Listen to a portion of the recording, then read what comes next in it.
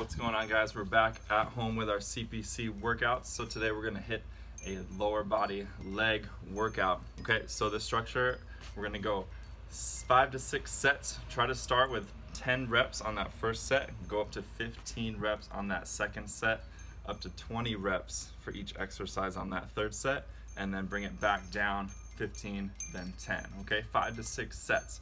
So I want you guys to start off with a dynamic warm-up, okay? Just some lunges, okay?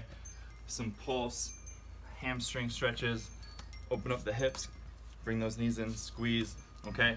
A dynamic warm-up is the opposite of a static stretch, okay? We don't wanna just stand still and just stretch statically, okay? We wanna be moving in that warm-up, okay? Prime those muscles. So the first exercise, it's gonna be an elevated power squat, okay? If you have stairs at home, all right, go ahead and use those. Modification, just on the ground, okay?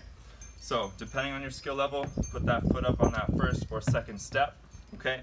Sit that weight back on the heels, push onto that elevated leg, okay? As you push through, consciously squeeze that quad, okay? After about 10 reps, turn it around, boom, other side. Drive it up, squeeze. Got it? Next one, okay? Get some space. We're gonna have walking lunges, about 10 yards.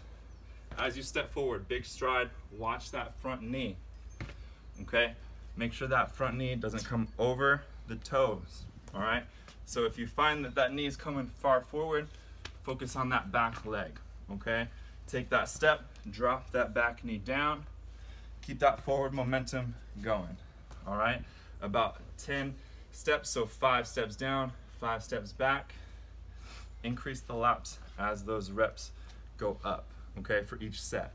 Next, we have our body squats with a 3-to-1 ratio, okay? These are gonna be on the ground, feet just outside shoulder width, toes out, come down 90 degrees, 3, 2, 1, full rep, okay?